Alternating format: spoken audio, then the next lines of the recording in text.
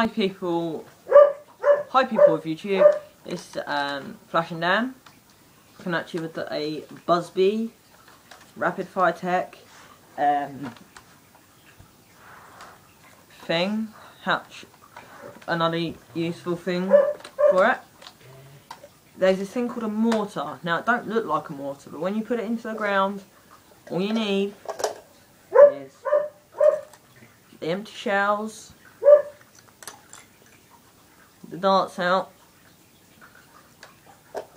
and you might need to use the magazine. Now what you do, grab an empty shell or a full cartridge, you make sure this cocking handle's right back, and then you just shove, keep your finger there, you lock it in, and then do it like that. Now, the way this will work, it'll either fall out the bottom, or it'll either fly out the side, or it might just stick in there, depending on with what you've got in there. Now, I'm going to do a quick demonstration for you. I'll put 2 shells in. Now, I'm going to use a magazine for it. As you've noticed, I'm going to put it in to make the shells fly out. I'm going to be sitting this way for the demonstration. As you might know, my toe, I've had an operation on it. On Friday the 14th, I had my operation on. It jolly well hurt. So you slide it in, like that, lock it in, it's ready to go.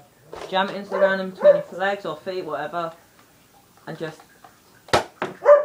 Now, you only use this type of method when your target is far away,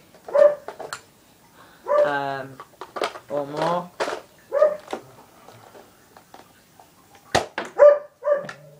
Now, backfire can be caused injury. I'm not responsible for eye or any damage you cause with this rifle or BB gun.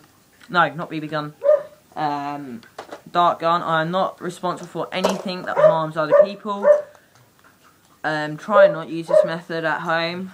Well, in the house, because especially if you can hear my dog, you've got any pets around which bark, do not do it inside. So don't do it indoors. Try it out on a plain concrete path, road, grass, whatever. Just make sure you can see the dart, because I've lost 2. So yeah. Cheers.